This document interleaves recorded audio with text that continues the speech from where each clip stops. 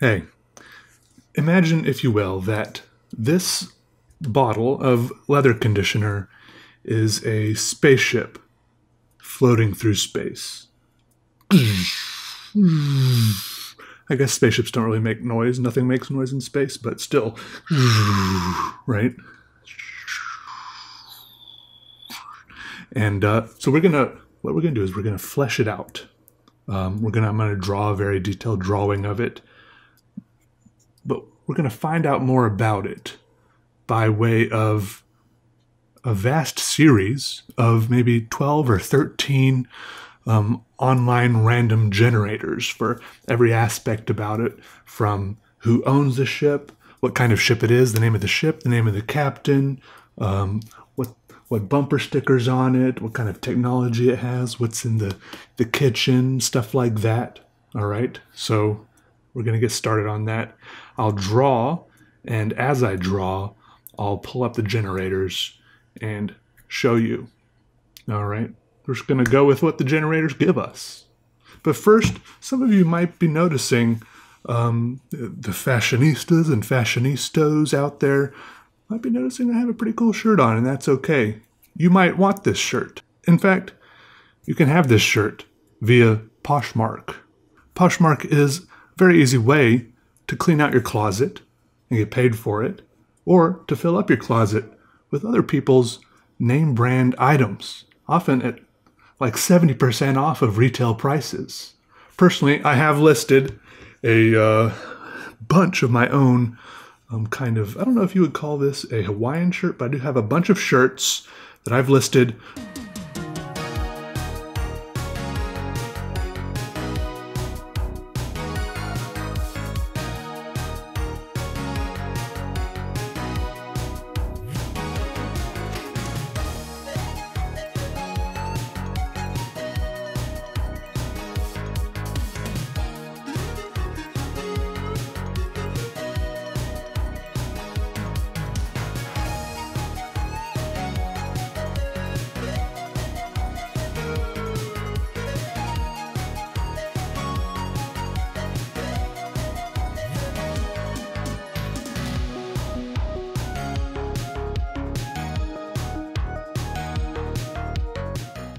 So download Poshmark using the link in the description box to shop for my closet or to shop for any of your favorite brands.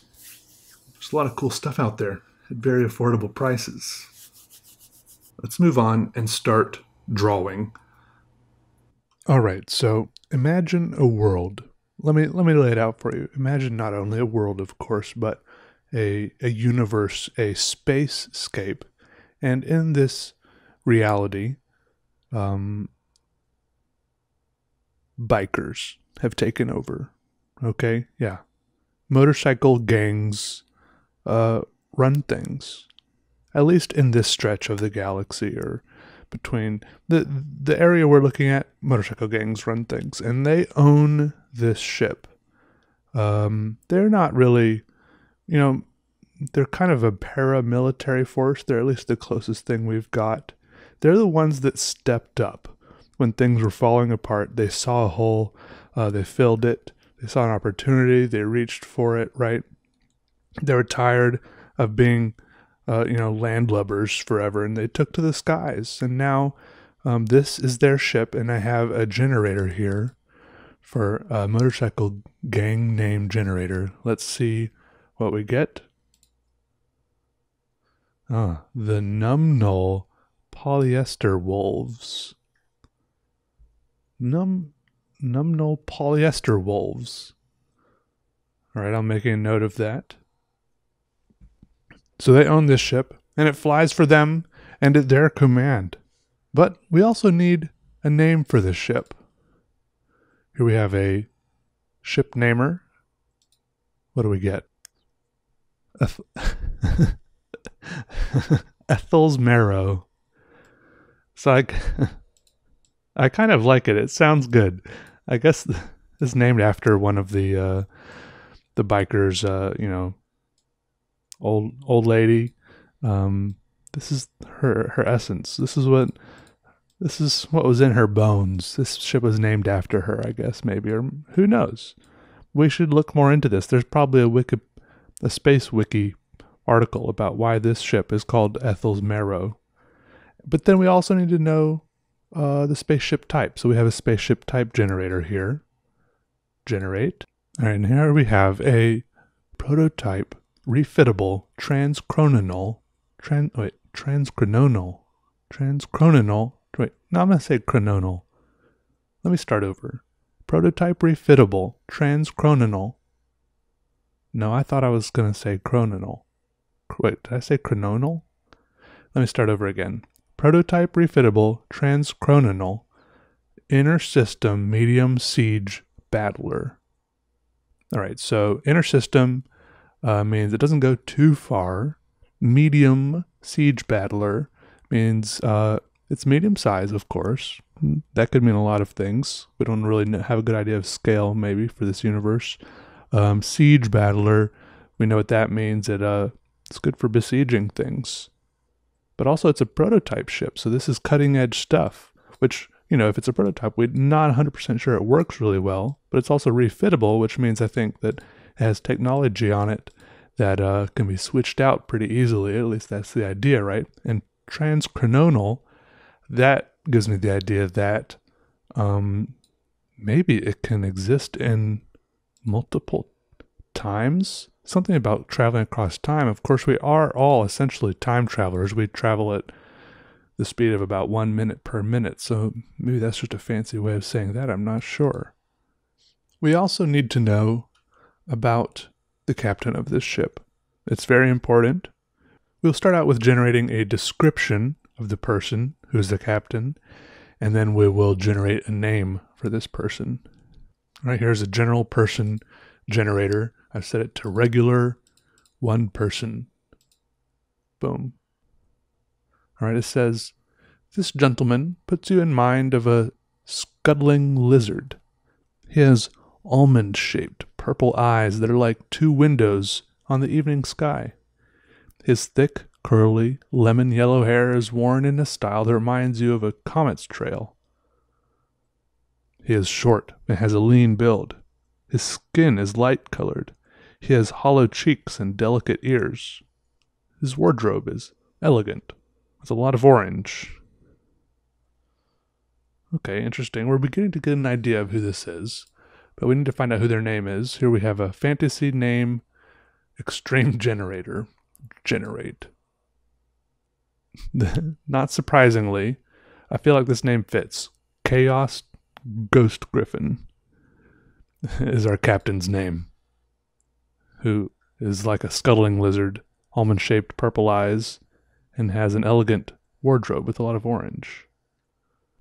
Now, for a little bit of background info for Chaos Ghost Griffin, our intrepid captain, this is actually his first time being a captain, his first time piloting a ship, being in charge of something like this. He's actually the third choice for this expedition for captaining. The two people that were chosen before him didn't make it for various reasons, one of which we have an emergency excuse generator here. The first choice of captain didn't make it because a stapler got stuck in the mail system in the server room and made it explode. So that person obviously couldn't make it.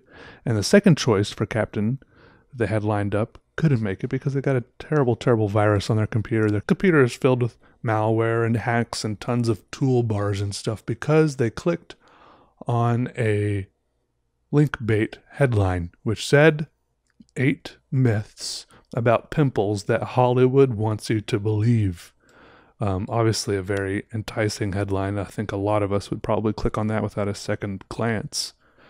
So option number 2 was out for captain. And here we were with Chaos Ghost Griffin, who previously was, we have a job title maker here. Chaos Ghost Griffin's previous job was Corporate In-Home Certification Palletizer. So he had a cushy corporate job that we can see here. I'm not sure entirely what this entails, being a in-home certification palletizer, but I guess whatever this was, it was better. Maybe he had a touch of the wanderlust. Wanted to get out among the stars. Maybe it's getting a little, a little bit of the cabin fever. It's totally understandable. I wouldn't hold it against them. Now, it's important that we know, in order to get a full idea of this voyage, the ship, the people on board, we need to know where they're coming from and where they're going. Now, I'm going to go ahead and tell you they're coming from Earth. They've just departed Earth. They're in the middle of their voyage, more or less. And the planet they're going to, I will use this planet generator. All right, click. It says this planet has 0.2x Earth gravity, so just a little bit more than Earth gravity, I think, and a 194-day-long year and an ellipsoid orbit. It is 48% landmass with 2 continents. It is 2.3 times the size of Earth, is close to its sun, and is in the Jurassic period. Does that mean what does that mean if it's in the Jurassic period? It has the same dinosaurs that we had when we were in the Jurassic period? I'm not quite sure what that means, but that would be interesting. Maybe that's just a way of describing stages that planets go through or something. It will be interesting when they get there and they find out what that means. I don't think they've named the planet yet. It just has some scientific name, like Quasar Blip Blip Blap 424 or something. And then when they get there and they plant their flag upon it, then they can name it, and because they'll be the first ones there. So far, the only things we know about it are things we've seen with various space telescopes and the incredible zoom feature on the latest iPhone. Now, there is a lot of really, really cutting-edge technology present on this ship. They have used a technology called quantified mega ionization to create a tool called a cosmic fluorosander, right? And that will help them once they get there. Also, they have used a cutting-edge and prototype technology called fractional DNA neutralization to create another tool called a maser saw, which obviously is just amazing. All right, at this point you should be able to see the ship coming together a little bit. If we look at the rear bumper there, you'll see that there is a place for a bumper sticker. And if we zoom in, we'll see what the bumper sticker is right here. Your flannel sells hesitations. Now that is a bumper sticker that a biker gang would put on their spaceship, isn't it? I can't think of a better bumper sticker, honestly. No, your flannel sells hesitations. No, yours. Also, looking into the kitchen, the chef, by the way, Saber River Zealot, tonight is cooking up spit-roasted lizard with white pepper and grapefruits with a salad of diced Prussian asparagus, steamed bell pepper, and apples, served with mozzarella, Daberlock soup, and rice bread with jam. That sounds incredible. Anyways, there you go. I'm excited to see what the numb null polyester wolves get up to over on this planet far, far away on this ship, Ethel's Marrow, captained by Chaos Ghost Griffin, a former corporate in-home certification palletizer. There's no way this will go afoul in the remaining 17 years they have left in their voyage. No way. All right, thanks for watching, everyone. Remember to download Poshmark using the link in my description box and shop from my closet or from your favorite brands. I'm sure once these people colonize the new planet out there, there'll be some even new and crazy styles and fashions. I think if I was just better at drawing people, I would love to try to draw some fashion stuff, but maybe I could just draw some stick figures and then draw some clothes on them. Clothes are just shapes on our bodies, right? Shapes, textures, lines. I already kind of do that. What's the difference? The only difference is that people are a very particular shape, and I don't usually draw particular shapes. Anyways, all right, goodbye, everyone. Goodbye.